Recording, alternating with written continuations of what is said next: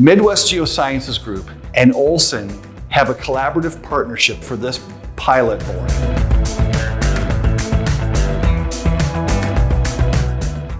So we had about 50 staff from the USDA around the country come to Glacial Till Winery near Palmyra, Nebraska, and watch us drill a hole. We laid the samples all out, and we watched these geologists go through and log the entire boring from top to bottom. So Olson's doing the drilling, a great job of getting continuous 100% recovery samples in exquisite condition.